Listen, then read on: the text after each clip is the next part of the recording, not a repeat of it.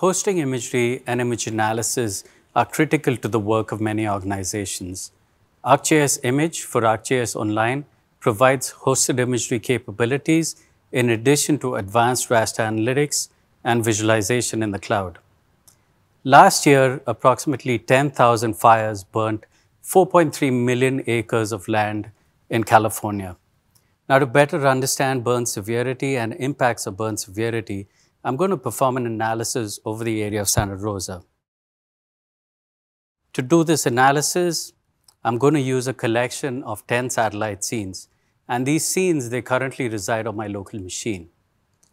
Now, let me show you how easy it is to host these images online. First, you can create your imagery layer. This could be a static tiled imagery layer, or it could be a dynamic imagery layer. This supports dynamic mosaicing and server-side on-the-fly processing. You specify a layer configuration, specify your raster type. In this case, it would be Sentinel-2. You can provide additional processing templates and parameters. And then all you got to do is drag in your images and relevant metadata, provide a title, tags, and you can create your imagery layer. This is now going to be a hosted imagery layer. Now, in the interest of time, I pre-created my imagery layer, which can be used directly for analysis. So here's our Sentinel service. And this is our region of interest. Now, we can continue our analysis by applying a raster function. We can fire up the raster function editor. The raster function editor gives you access to more than 150 different raster functions. These can be chained together to create custom workflows like this one, which is used to evaluate burn severity. Now you can tweak your parameters and run your analysis.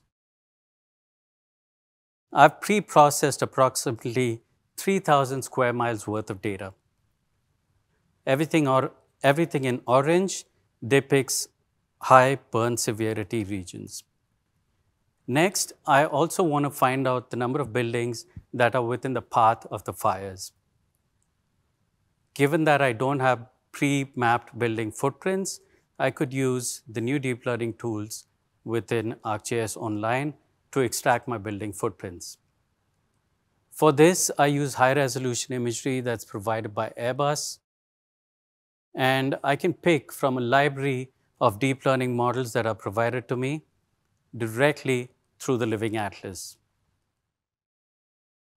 We provide you with models to perform tree-point classification, land cover classification, road extraction, and most specifically, in this case, building footprint extraction. Let's look at the results. The model has extracted more than 25,000 building footprints, out of which it's been determined about 1,500 buildings are found to be in the path of the fire. So that was just one example where we show you how you can host large collections of imagery and dynamically mosaic and perform large-scale raster analytics using ArcGIS Image. Next, we're excited to see the kinds of problems that you can tackle using these new capabilities. With that, I'll hand it over to Hong Su, who's going to be talking a little bit about our new change detection capabilities that we've introduced in ArcGIS.